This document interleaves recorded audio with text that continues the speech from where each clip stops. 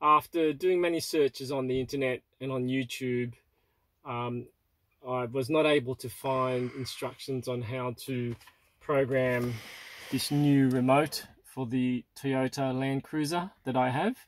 I have a Land Cruiser Sahara model 2003 diesel, and there are numerous instructions on the internet, but I couldn't find one especially for mine. So after many trial and errors, I was able to find the right sequence to program my new FOB. So I thought I'd post it on YouTube to help others program it as well, in case they couldn't do it from other instructions.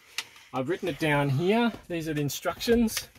So first of all, we close all doors, we open the driver door, use the remote to lock, then unlock, put the keys in the ignition and turn to on and lock 20 times, leaving it in lock after 20. Okay, then we press and hold down the old remote for 1 second. After step 4, it will be in programming mode. Then we press and hold the old remote for 1 second, and then we press and hold the new remote for 1 second, and then turn the key from lock to on twice and pull the key out.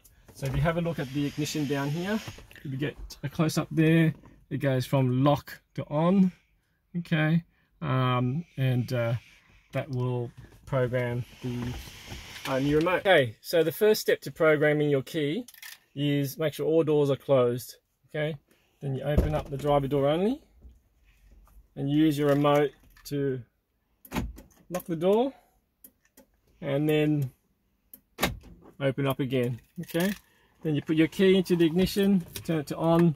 1, 2, 3, 4, 5, 6, 7, 8, 9, 10, 11, 12, 13, 14, 15, 16, 17, 18, 19, 20.